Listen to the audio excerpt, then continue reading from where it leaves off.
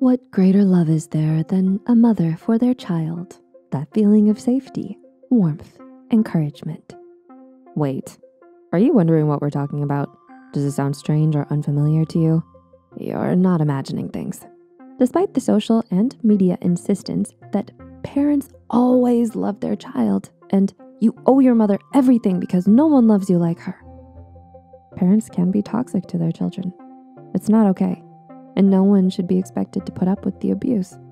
Although both parents can be toxic, mothers tend to use emotional manipulations so the child grows to believe the abuse is normal, deserved, or even required for them to grow up properly. Toxic mothers do it for control and to assuage their own shortcomings. Here at Psych2Go, we're going to uncover a few of those toxic bites and hopefully take away their teeth. Number 1, I carried you for 9 months. Toxic mothers phrase this as a "you owe me" statement. She's saying she suffered for you and gave you the great gift of life. So if you don't pay her back with total obedience, you're a bad child. And that's utter hogwash. This isn't like paying for lunch because they spotted you one a few weeks ago. This was a conscious choice that she made of her own free will. How could you possibly have had a say in your own conception? You did not choose to be born. It makes absolutely no sense that you would owe them regarding a decision they, the adult, made before you existed. If you gave someone a ticket to an event they never mentioned and never wanted to go to, would you automatically think they now owe you premium concert merch? You are an individual with your own mind and the free will that comes with it.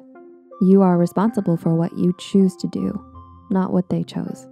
Number 2, you're too sensitive. Similarly, you might have heard, "You can't take a joke," or "You're such a crybaby," or even "You're so weak. Why does that even bother you?" Sometimes people do get extra touchy, but it's not constant. If this berating is constant, this could mean she's being dismissive of the child's feelings and invalidating them.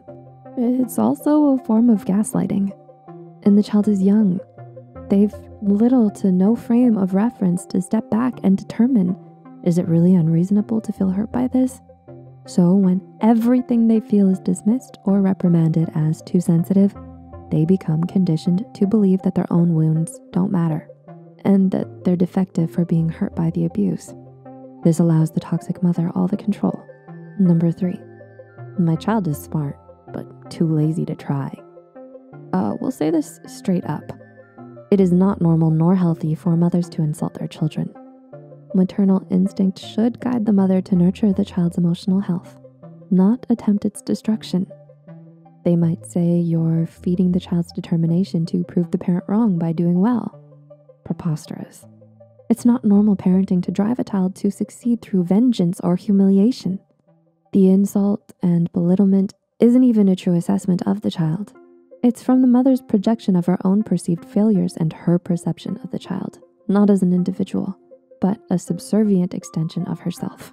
If she did not achieve life satisfaction, it's abhorrent to her that the child might succeed at or even surpass her. Should the child show talent at something, it's crushed, being called stupid, nonsense, maybe wasteful. Should the child speak up, then they're derided as prideful and shot down. This way, she will always be better and always be superior. Number 4, you're my child and I have the right to... Since the child is dependent, the mother, of course, must take some control and guidance in order to teach and raise the child. What's toxic is when there is absolutely no lesson or life skill associated with the breach of trust or the demand. An involuntary room search and clean for reasons of health and safety is justifiable. When it's treated like a random prison cell, tossing to find reasons to criticize or extort the child, that's toxic. Implicit dominance is often wielded as justification. I, as a mother, overrule everything you say, and it's my house, so your room is actually mine. It's a way to humiliate the child and take away their individual rights as a person. Again, this is to keep the child in their control like a puppet rather than a human. Number 6, why aren't you as good as this other child? Comparison can be a good thing and can so easily become a toxic thing. Toxic mothers use comparisons to break the child down, ensuring their subservience. The constant comparison is cramming the child into a box of unworthiness. a complete belief that they are not good enough as their own person. The instability the child feels has them desperately seeking an anchor, which the tox mom ensures she's right there to be. The child latches on, depending on her completely, and once again, she has total control. This control makes her feel superior, choosing to cope with her own insecurities by stepping on the child. Number 7, you're going to be seen like that. This can certainly be said in different ways to help the child know if what they're wearing really is inappropriate or unsafe. Like wearing dirty jeans with a pajama top to an office job interview, or wearing flip-flops in the snow. But with toxic moms, it's not to help you. They undermine your self-confidence and enforce feelings of inadequacy and shame. Ever heard the phrase, "a face only a mother could love"? So what does the child think when even their mother dislikes their look? The child thinks they must be all wrong, a failure, and a hopeless case. And that is not true. Everyone has something they dislike.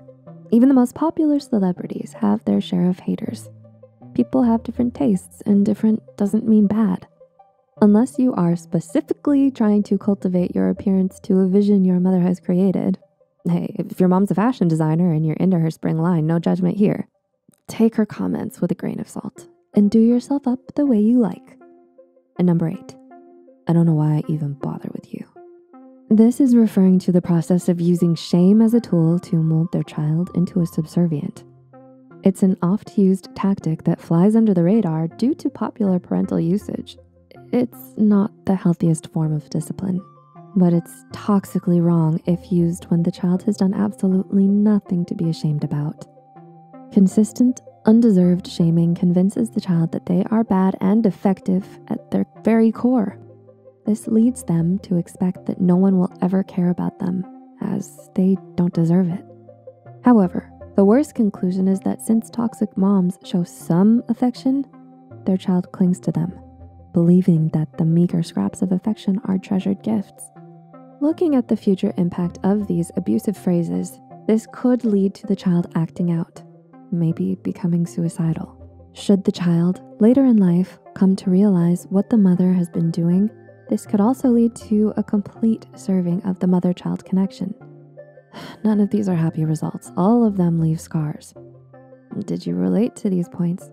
Let us know in the comments. If you believe you or someone else is in a toxic relation, just a reminder that there are mental health professionals available for advice and help. Let us know in the comments below what you think.